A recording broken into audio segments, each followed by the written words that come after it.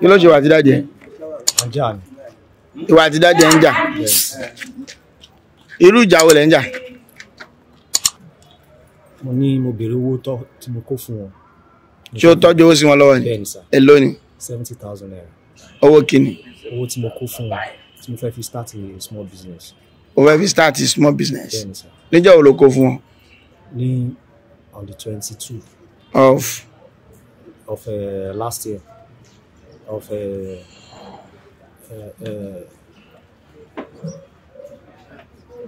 22 of July last year. Yes sir. Ìjọ́ wo ló sọ fún wọn kó fẹ́ gbà? Mo sọ fún wọn pé tí bá dá iṣẹ́ dúró gẹ́gẹ́ bí ó ṣe sọ pé kí n dá iṣẹ́ dúró. They told me to stop work. Níbo ló ti ń ṣiṣẹ́ ńgbà yẹn? Shivita. Dáadé wa ni kò dáṣẹ́ dúró. Bẹ́ẹ̀ ni sir. Okay. So after they told me to stop work, I gave him 70,000 naira to keep for me. Okay. Now once I stop the work, I will start I'll start a business with the 70,000 naira. So ever since then, I'll be asking him of the money. Okay. And it has been resulting to fights. So okay. Today, I just don't know what came over me. Okay. That I used cutlass to cut him. To cut him where? As he said. Head. Yes, forehead. Yes, sir. Where is him now?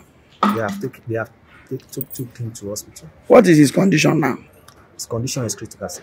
Critical? Yes, sir. Okay. What is your name? Matthew Ifeanyi. Matthew Ifeanyi. Which state?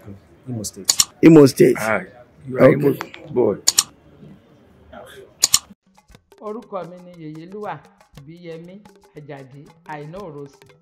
Mo ń ké sí gbogbo ẹ̀yin èèyàn tẹ́ fẹ́ràn èdè abínibí. Ẹ máa wo Yorùbá Broadcasting Network. Ó pọ̀ jù.